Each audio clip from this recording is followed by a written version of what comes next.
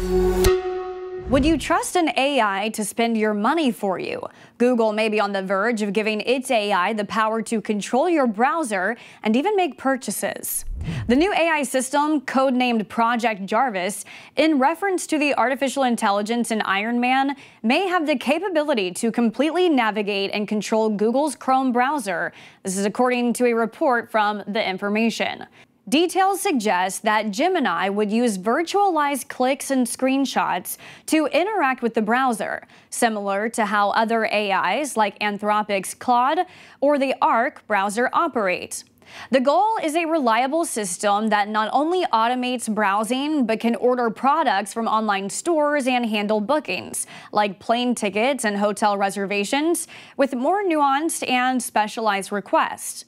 It's a major step beyond Google's current AI offerings and would place Google ahead in the more consumer-focused AI space.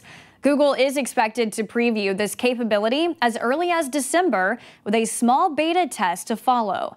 However, there are concerns. AI making purchases on behalf of users would need to be reliable and secure, a point likely to be closely scrutinized in a gauntlet of tests.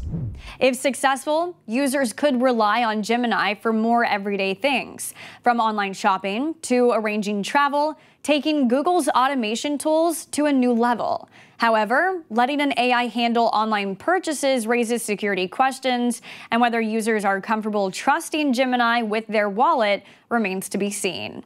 For Straight Arrow News, I'm Kara Rucker. For more unbiased updates and straight facts, download the Straight Arrow News app or visit us online at san.com.